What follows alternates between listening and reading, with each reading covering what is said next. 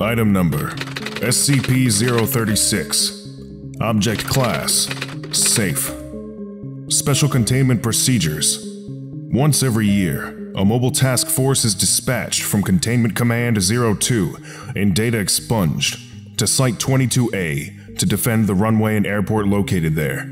The civilian facility is to be cleared of all non-SCP personnel by 0400 hours of September 23rd, and none are allowed to return until sunrise the next day.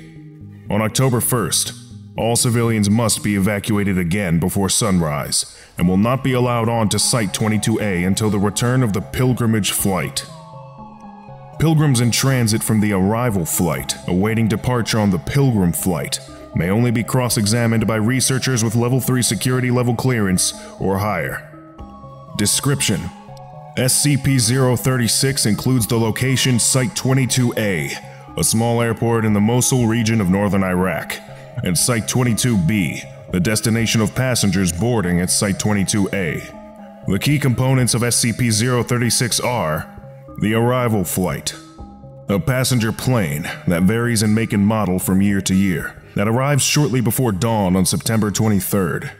It appears on radar about 30 to 40 kilometers away from Site 22A. When it lands, pilgrims exit the plane and enter the terminal. No crew have ever left the plane. Observations have only revealed a masked pilot and co-pilot. This plane leaves quickly after pilgrims exit. It does not wait for clearance for takeoff, nor does it identify itself upon approaching for landing. The pilgrims. People of the Yazidi faith that exit the arrival plane, who are said to be undergoing the Cretaceous. Each year, they are examined and identified as various people of the Yazidi faith that have died during the previous year. This is done through birth certificates, photo IDs, specific knowledge questions, and when possible, fingerprinting. Most have been known to be friendly and amicable, though most are reluctant to give details about the Cretaceous. In the past, all have shown to be unable to recognize family and friends, or been able to remember any information beyond what short-term memory would normally allow. In the late afternoon of September 23rd, most pilgrims begin to emphasize how important it is that their pilgrimage must begin. At that time, they file onto the pilgrimage flight plane and depart, never to be seen again. The pilgrimage flight. A passenger plane provided by SCP personnel for the transport of the pilgrims. It is manned by a crew of trained Yazidi holy men. The crew are typically never able to elaborate upon details of the pilgrimage, or what the Cretaceous actually is. SCP equipment on board function optimally, but recorded data will only slightly increase our understanding of the pilgrimage each year. Though the flight is gone for 7 days, the crew and recorded data are only able to account for a few hours. Days are missing from time recording equipment and cameras, though nothing abnormal is ever observed. The plane disappears from radar and visual contact is lost about 50 to 60 kilometers away from Site 22A, until it returns about sunrise on October 1st. Site 22B. The destination of the pilgrimage plane. It is a small airport consisting of a runway and single building located at coordinates data expunged. It has only ever been observed by pilgrimage crew and cameras on the plane. It does not appear on satellite images, and attempts to reach it on foot have failed, once with disastrous results. Cameras have trouble focusing on the area, as the heat from the ground usually causes a mirage-like visual effect on all objects more than a few dozen meters from the plane. A flyover with an SCP reconnaissance plane several weeks before the pilgrimage revealed undeveloped land and what looked like an ancient stone statue. In the 1990s, SCP Mobile Task Force Sigma-4 attempted to reach Site 22B during the time of the pilgrimage. Upon the approach, communication was lost, and the task force was never heard from again. No other exploration attempts are advised during the 7-day pilgrimage. Originally, the Kurdish-speaking Yazidi people around Mosul secretly performed the pilgrimage themselves. Pilgrims from the east were escorted by masked armed guards on camel back into the care of Yazidi holy men. It has been explained that the holy men would then take the pilgrims west to their land of the dead, where the pilgrims would wait to be reborn back into the Yazidi people. The Cretaceous, literally Kurdish for changing garments, is used to describe the belief of reincarnation that lesser souls of the Yazidi undergo. While this actual pilgrimage was done in secret, a symbolic pilgrimage and Kirasgurahin are performed every year at this time by other Yazidi.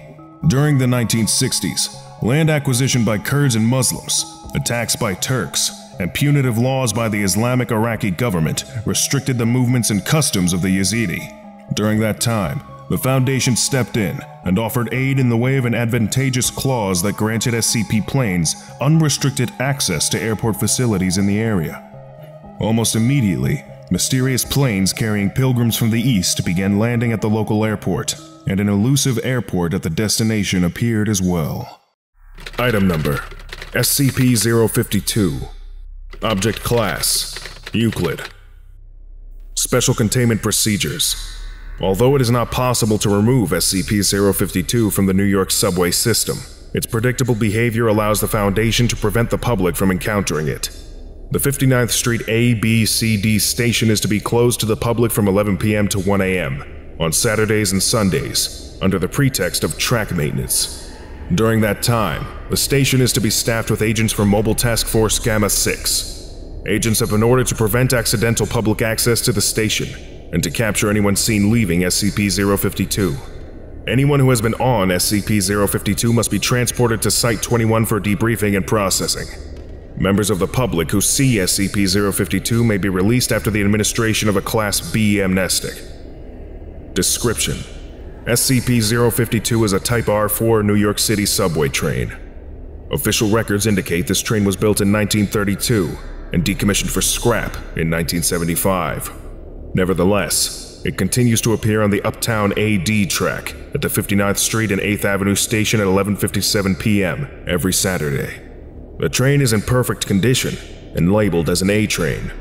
SCP-052 appears at the designated time, opens its doors to accept and discharge passengers for approximately 5 minutes, then closes its doors and disappears. It does not appear to ever contain passengers, except for those leaving the train during its appearance.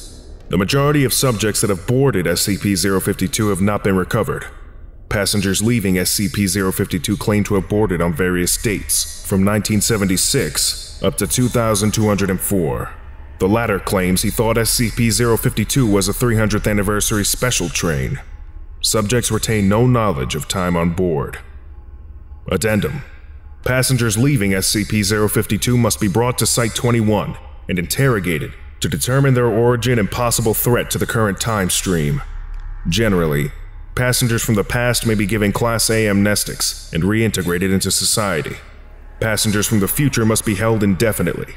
Site-21 currently holds 26 recovered passengers. Despite our protocols to prevent public access, we are still receiving subjects from the future. Although some are from alternate timelines, it is possible SCP-052 will begin to appear at another time and place, requiring expanded containment. The Foundation has placed several subjects onto the train in an attempt to understand its activities when not visible. Test 052-1, May 31st, 2009. Agent placed on train. Not recovered as of present date. Test 052-2, June 6th, 2009. Agent enters train. Not recovered, as he apparently returned to 1980 and was killed in a confrontation with. Test 052-3. See notes on recovered passenger 052-4. After Test 052-3, O5 Command issued orders that no further agents should be risked as passengers on SCP-052. Consideration has been given to using Class D personnel in their place, but the risk of releasing them into the past is too great. Log of recovered passengers in Foundation custody. Passenger 052-1. Entered train July 14th, 2012. Recovered March 8th, 2008. Notes: an accountant, on the way home from the theater when she entered the train, 052-1 has expressed surprise and dismay to have traveled back in time 4 years, but appears to be otherwise unchanged and unharmed. She has been determined to currently exist in this timeline and must be held indefinitely to prevent unwanted temporal effects. Passenger 052-2. Entered train June 12, 1976. Recovered March 15, 2008. Notes: subject entered train when lost on the way to Studio 54. Although unharmed and not a temporal threat, 052-2 is being held as the examining psychiatrist believes 32 years is too long a period over which to facilitate successful reintegration. Passenger 052-3 entered train December 6, 2014. Recovered June 20th, 2009. Notes: a tourist from Jacksonville, Florida. Subject 052-3 now speaks Albanian instead of English. Held due to 05 orders regarding subjects from the future, as well as possible reintegration difficulties. Passenger 052-4 entered train June 13th, 2009. Recovered June 27th, 2009. Notes: agent from test 052-3. Agent returned with his hand surgically removed and a note in his pocket with the message, "Send no more." Subject does not remember his experience on the train, but when subjected to hypnosis, revealed, data expunged. Passenger 052-5. Agent entered train at unknown future date in violation of protocol. On July 11th, 2009, body of subject was violently thrown from the train, landing 10 meters away. On examination, subject was found to have been data expunged. Whether security should be increased to prevent subject from entering SCP-052 is under consideration. Passenger 052-6 claims to be a Level 4 supervisor from the SCP Federation, who entered the train in December 2124. Subject had been administered a Class A prime amnestic prior to boarding, in a successful attempt to avoid the fate of passengers 052-4 and 052-5. Recovered February 6, 2010. As he will never be released from Foundation custody, O5 Command has approved sharing otherwise classified information about other artifacts in our possession, in hopes of gaining new methods of containment and becoming aware of future security breaches. Agent has been cooperative and claims that it is good we do not know how to open SCP-699. Subject turned visibly pale and refused to discuss this item further. To be a survivor of the Great Zombie Plague of 2092, caused by an SCP-008 containment breach. That SCP can be killed by data expunged. Permission to try this has been denied by O5. That he worked for Dr. Jack Bright. Item number: SCP-240. Object Class: Safe. Special Containment Procedures: SCP-240 is to be kept in the Secure Artifact Storage Facility in Site-77. Due to its age and delicate construction, SCP-240 is to be contained in a vacuum-sealed container, with humidity and temperature levels constantly monitored and controlled. The mouthpiece is to be permanently covered. No subjects are permitted to enter SCP-240's containment chamber. Description: SCP-240 is a vehicle capable of air travel. It is constructed from a wooden rod which the operator sits in the middle of, a mouthpiece connected to a pipe device, and a large canvas sack, which contains a porthole for exhaust fumes to exit. The words "Morsum Kite" have been painted on the spot the operator is intended to sit on. The words "From many comes might" are sewn into the canvas. When activated, SCP-240 is capable of flying for approximately twice the duration of the user exhaling into its mouthpiece. Following this, it will enter a slow descent and ultimately land. Although it can only take off from land, testing has shown that SCP-240 is capable of landing on water and heavier-than-air gases. For every 1 newton of force the user exerts into SCP-240, there will be 50 newtons of thrust in return. It produces dust emissions within the barrels. These emissions contain minerals such as nickel, copper, gold, platinum, potassic feldspar, and pyrox ferroite. However, the steel drums do not appear to have any connection to the mouthpiece or piping. Additionally, users utilizing SCP-240 have occasionally reported tasting ammonia, sulfur, and having hot gas rush through, causing severe lung discomfort. Post-test medical examinations have not shown any corroborating damage to the subjects' bodies. SCP-240 was discovered in 1927 in the possession of the Morsum Space Society, an organization dedicated to astrological research, following a raid on their headquarters due to bootlegging charges. Notes recovered during the operation indicated the bootlegging had been done to finance SCP-240. It was found inside the home and taken as evidence by the UIU. Its extra-normal capabilities were not discovered until 3 years later, when an evidence clerk casually blew into SCP-240 and was thrown across the room, suffering a broken nose and 3 fractured ribs. SCP-240 was immediately transferred to the Foundation while a non-functional replica was handed over to the UIU. Due to the age and relative obscurity of SCP-240, it was not difficult to manufacture documentation, discrediting it as a hoax. Addendum: utilizing fiber optic camera technology, Foundation researchers were able to place cameras within SCP-240's mouthpiece during flight. Over the course of the examination, the camera recorded a location in space, which appeared very similar to the solar system. However, the Earth and Moon were missing, and Venus had several possibly artificial satellites around it. All orbits were moving notably faster, at a scale similar to the scale of the input-output of SCP-240. Further testing is currently being conducted. Item Number: SCP-265. Object Class: Euclid. Special Containment Procedures: Foundation Site 54, 109, and 110 have been provided SCP-265 specific sub-task forces in order to study SCP-265. Each houses a small fleet of tactical aircraft, as well as agents trained in standard Foundation information gathering and interrogation techniques. Civilian cover stories and disguises are preferred. Local news outlets are to be scanned for signs of SCP-265, and teams are to investigate possible encounters. Specific protocol is to be arranged on an incident-by-incident basis. Agents are not to instigate violence towards SCP-265 until a better understanding of its nature can be ascertained. Description: SCP-265 appears to be a Series 1 GAZ M21 Volga automobile, devoid of any license plating, logos, or other identifying marks.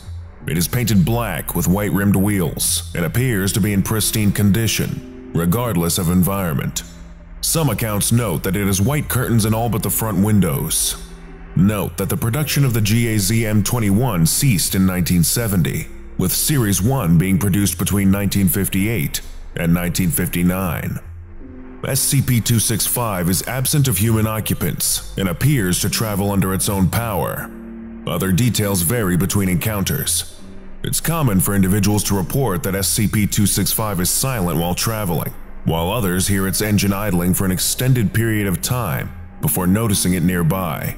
Similarly, some encounters result in the vehicle leaving physical evidence such as tread marks on roads, where other encounters leave no physical traces.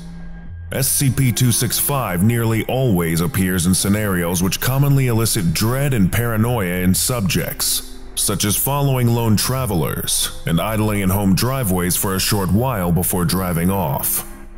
SCP-265 has been encountered throughout rural Poland, far from urban centers, but occasionally passing through small rural communities with populations under 500. It has been encountered at various times late in the day, with confirmed encounters having occurred at any time between 1829 hours and 0813 hours. There have only been 2 confirmed encounters of the phenomenon between 0900 and 1700 hours. SCP-265 normally moves at about 65 kilometers an hour, approximately 40 miles per hour, but has been recorded exceeding 400 kilometers an hour, or approximately 250 miles per hour, in isolated instances. Addendum: Foundation capture attempt. At 2311 on date undisclosed, a vehicle matching SCP-265's description was seen idling outside a Foundation-controlled weather station at... After visually confirming the lack of human occupancy, a pursuit team including 1 helicopter and 4 high-performance off-road vehicles were dispatched from nearby Site 109 to follow and attempt to capture the vehicle.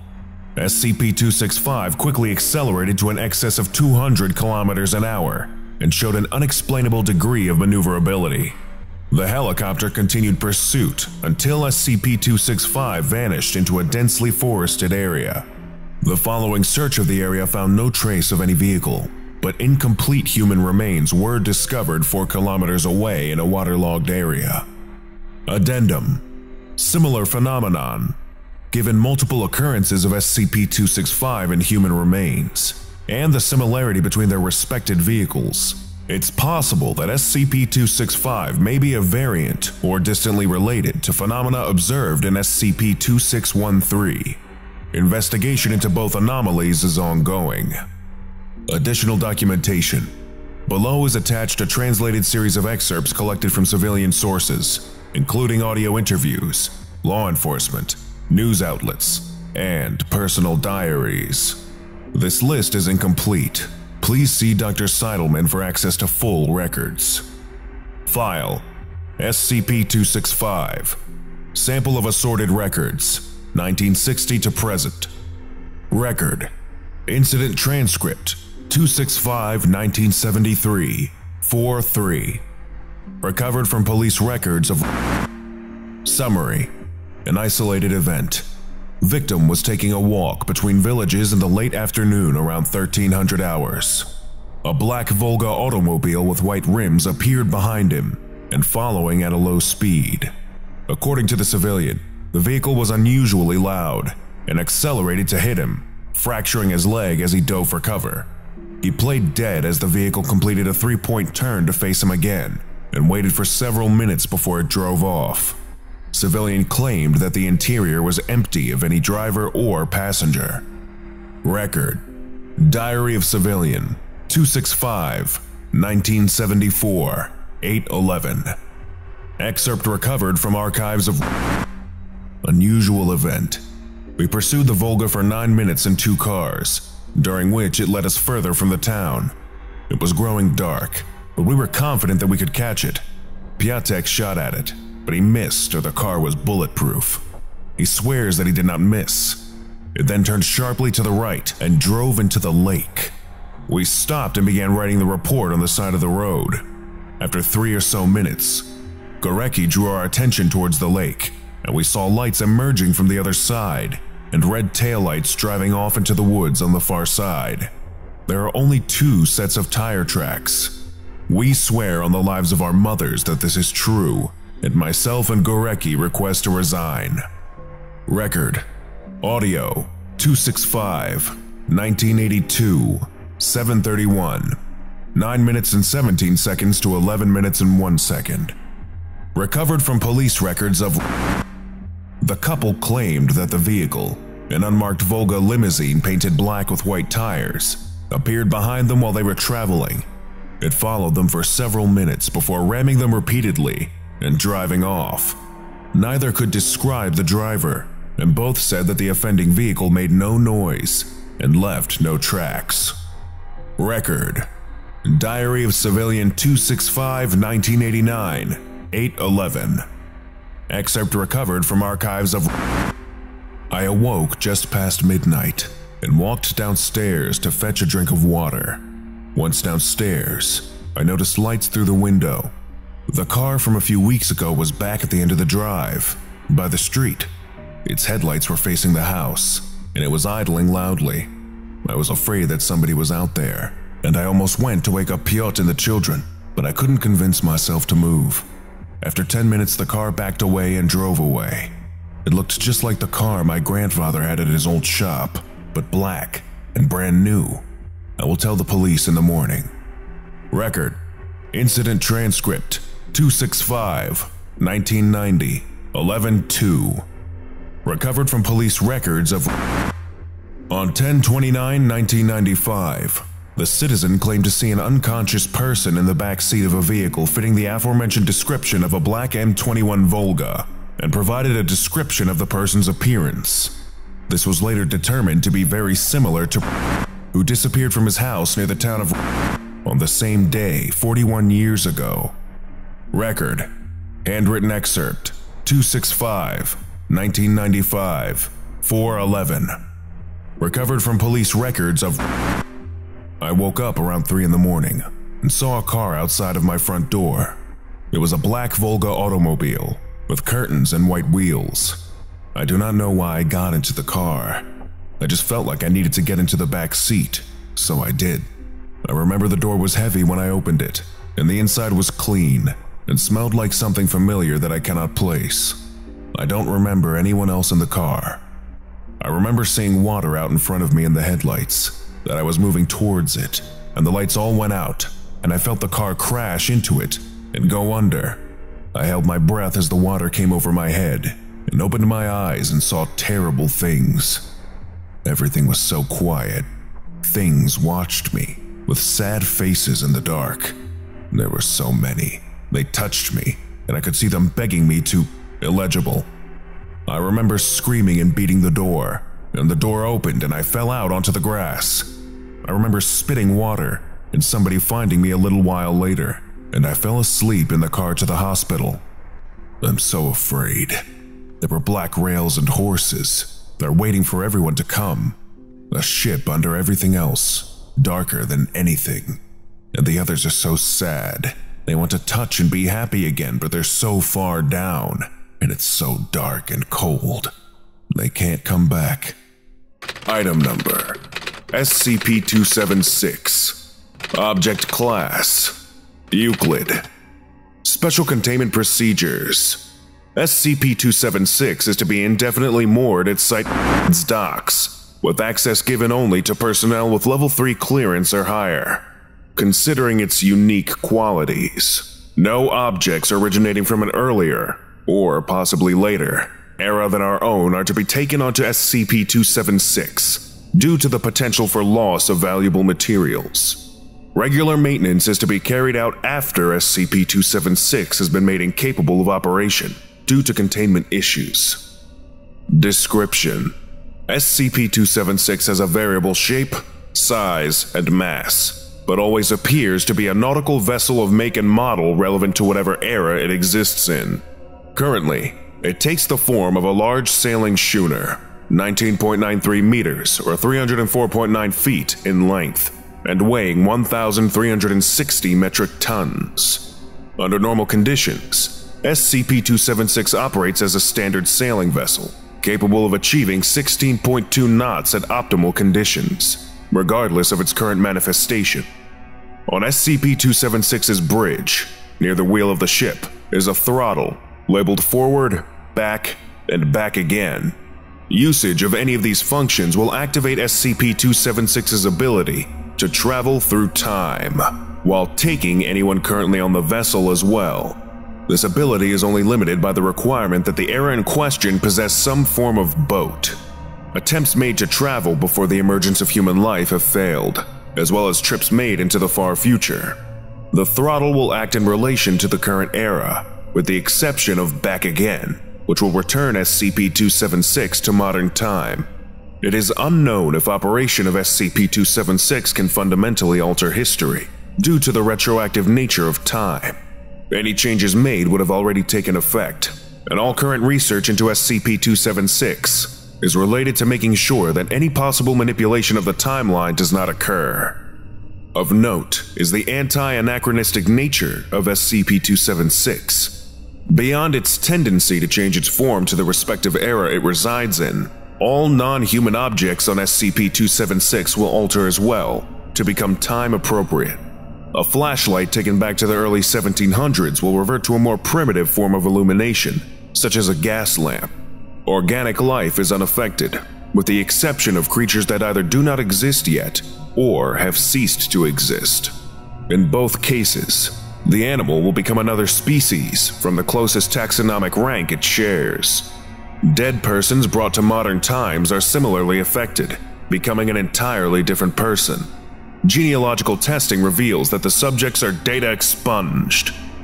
Note: SCP-276 is not, I repeat, not to be used as a recreational device, especially involving exploitation of SCP-276's temporal qualities, temporarily restricting access to Level 4 personnel until further notice. Dr. Addendum: as of the newly formed Mobile Task Force Row 5, Stitch in Time is to be assigned to and given full security clearance involving use of SCP-276. After taking into consideration SCP-276's ability to fix anachronisms and errors in time, All missions involving temporal tampering are to be headed by Row 5. Item number: SCP-317. Object Class: Safe. Special Containment Procedures: SCP-3171 is to be preserved in a vat of liquid nitrogen. Requests for tissue samples from SCP-3171 must be made in writing. All research into tissue samples from SCP-3171 must be in compliance with Class 5 biohazard protocols. Examination of SCP-3172 must be done in Class 3 cleanroom facilities. Requests for examination of 3172 must be made in writing. SCP-3173 has been disassembled. The parts are stored in separate locations. Requests for examination of 3173 must be made in writing to 2 separate O5 level personnel. No 2 components of SCP-3173 may be brought within 100 kilometers of each other. Description: SCP-3171 is the cadaver of a sapient reptilian entity, tentatively identified as a previously unknown species of Pachycephalosaurid. Subject was bipedal, female, and 3 meters tall, and wore clothing made from synthetic polymers. Subject also wore corrective lenses. Subject was largely herbivorous and had prehensile digits. Subject's metabolism was adapted to a higher atmospheric oxygen content, and therefore, subject wore a respirator device when not in its quarters. Biochemical analysis post-mortem, rhodopsins, mitochondria, homeobox genes, cytochrome P450, confirms that SCP-3171 shared common ancestry with current Earth life. Autopsy records are available in Archive 317B-685. In the 40 days between its arrival in Foundation custody and its death from a lactobacillus infection, SCP-3171 learned to communicate via a combination of sign language, crude vocalizations, and drawings. Video Archive 317B-36 shows interview sessions with SCP-3171. Drawings made by SCP-3171 are available in Archive 317B-42. General access. Basic anatomical figures. Interactions between itself and Foundation personnel. Demonstration of knowledge of mathematics. Demonstration of knowledge of chemistry. Demonstration of knowledge of nuclear physics. And Archive 317B-58. Restricted access. Circuit diagrams. Mechanical schematics. Data expunged.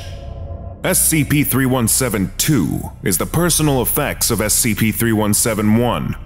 A tunic, a robe, a tool belt, 6 tools, corrective lenses, an oxygen mask, 3 empty oxygen tanks, a fire-damaged document pouch made from synthetic polymers and its fire-damaged contents, and a fire-damaged digital camera whose contents were unrecoverable. SCP-3173 is the fire-damaged remains of what is believed to have been a time machine, which SCP-3171 was attempting to repair at the time it was taken into custody by the Foundation. Preliminary testing of the intact components revealed data expunged, at which point all testing was halted and SCP-3173 was disassembled. Note: there's something wrong with this one, people. A technological civilization should have left some trace in the stratigraphic record. If there was a Holocene epoch before us, where did the evidence go? Dr. It's not just the complete lack of trace in the fossil record. It's the species.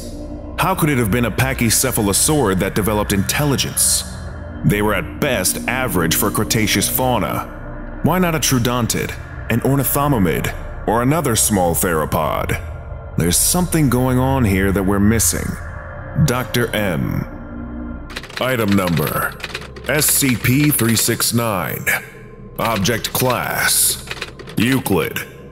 Special Containment Procedures: SCP-369 is to be monitored by time-lapse camera feed, to be reviewed for anomalous behavior every 24 hours.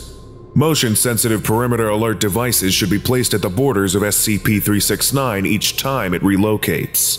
with at least 3 Level 1 personnel nearby to behave as semi-active construction crew when under observation. Personnel are to avoid directly observing SCP-369 when no other potential observers are present, though indirect viewing through video or even mirrors has no effect, allowing SCP-369 to continue as normal. Under no circumstances should actual construction work be attempted on SCP-369, nor should the equipment around it be used. Upon loss of contact with SCP-369 when its task is finished, site monitoring should be repackaged and ready for transit to a new location. Once 24 hours have passed, all roads within 75 kilometers, 46.6 miles, should be examined for construction work not matching work schedules of the regional government. Only paved roads are to be examined, beginning with sections of road with comparatively lower usage. Description: SCP-369 is a migratory road construction zone, which repairs stretches of road left untended by repair crews. It generates non-functional lookalikes of several essential road construction vehicles, of note being a small steamroller and an earth mover, the latter being anything from a bobcat to a backhoe. The traffic cones present at the border of the effect are actual traffic cones, lacking any serial number or manufacturer's mark, and always appear to have been in use for at least a few years. If removed from the site, the cones vanish when unobserved. The machines cannot be used or maintained, and testing has shown it unwise to try.